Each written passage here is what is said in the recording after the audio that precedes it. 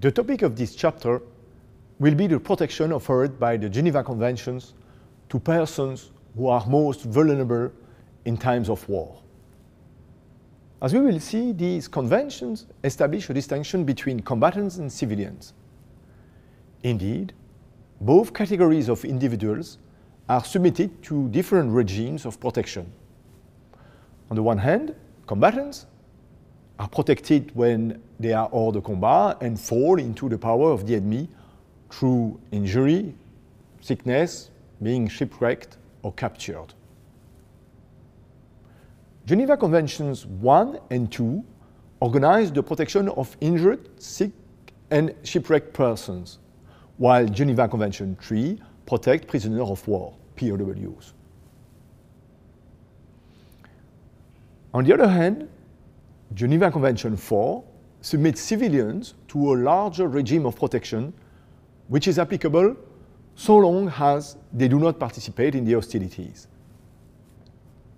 As we know, a part of Geneva Convention 4 is also dedicated to the protection of individuals who are placed under the authority of a foreign occupying power.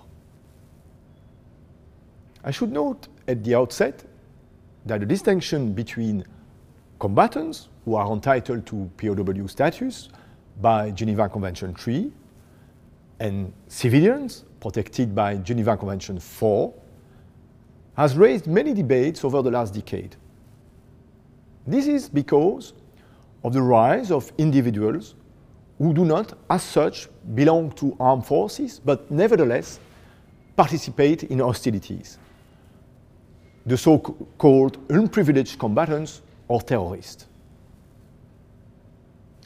The presence of private military companies on the theater of hostilities has also raised problems.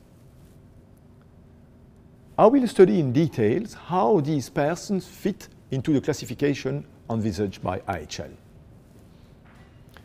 In non-international armed conflict, there is no combatant or POW status. Thus, strictly speaking, there are only persons enjoying varying degrees of protection according to whether they are involved in the hostilities. I will begin by assessing the protection in international armed conflict of POWs, civilians, and wounded and sick persons in turn. Then, I will briefly analyze the protection of individuals whose territory is under occupation. I will conclude by making some observations on the protection of individuals in non-international armed conflict and, in particular, of those who are detained for reasons relating to the hostilities.